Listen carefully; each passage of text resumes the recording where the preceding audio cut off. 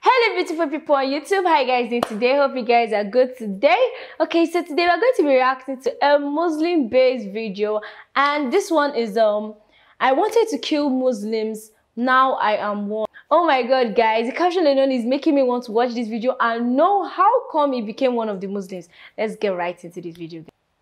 I get a knock at the door and hear two guys in a suit. I'm from the FBI. The first thing I have to say is, what took you guys so long? I told them the truth. I was going to make my own IED, and I was going to set across the Islamic Center over in a bank's parking lot, and I was going to dial it in and just watch the show. Wow. He really did that. Growing up, I saw a movie and it was Rambo. Rambo was tough, respected.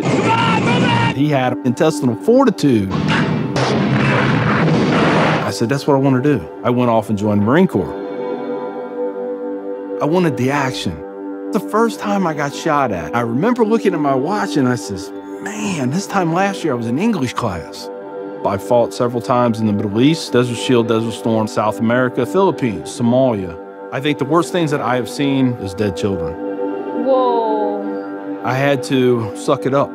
I had to be there for my guys. Each one of those teardrops stands for a confirmed kill. I stopped adding after 26. Where I was taught, Marine Corps, just own it and then let it go. But there comes a time when there's too much of that and you can't turn it off anymore. I want you to give me a window into your state of mind at that time.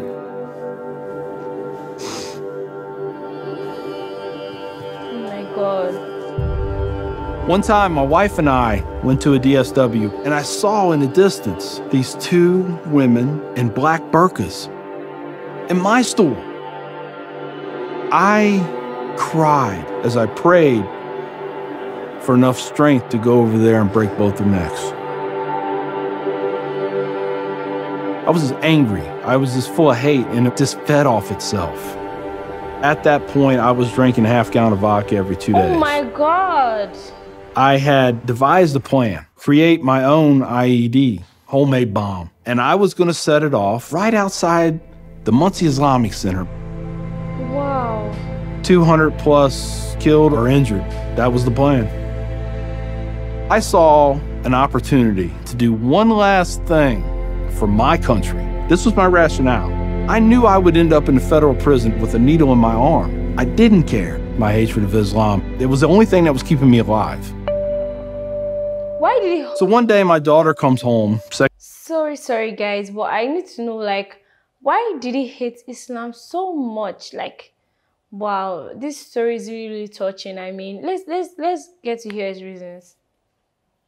Second grade, maybe. She was telling me about this little boy who sat across from her. His mom came to get him. She said she had scarves on her and she had a dress all the way down to her feet and you couldn't see her on nothing but her eyeballs. At that point, I snapped. Started spewing things out of my mouth that should never be said in front of children or anything. Oh my God. She didn't say anything. It was the look on her face. I remember my daughter looking at me like I was absolutely the craziest person on the face of the earth. She was my little buddy. Yeah, she used to say we were road dogs. I know I saw it in her eyes. I made her question that love. And that's when the light bulb came on. I decided to give the people of this community one more chance. So I went to the Islamic Center, see a gentleman in the shoe room taking off his shoes. He looks at me and he smiles. He said, can I help you? And I said, yeah, I want you to teach me about Islam. So he went and he gave me a Quran. Read this. Come back when you have questions. So I did. And I would see things in the book. I'd be like, there it is. I got them right there. Explain that to me. And they would. This was a kind of awakening. Long story short, 8 weeks after that first day I stepped into the Islamic Center, I became a Muslim. Oh my God, he became the president. I'm a Muslim, a veteran, and a proud American. I had learned that I was completely wrong about everything that I felt. You know, Judaism had a message, Christianity had a message, Islam had a message. Funny thing is, though, it was the same message. It was about peace, and it was about love. Please join me in welcoming Mr. McKinney. My big thing is now to stop the hate. Nothing good has ever come out of hatred. I've done too many things. I've hurt a lot of people. I have to live with that. But if I can stop somebody else on the path of non-forgiveness, I won.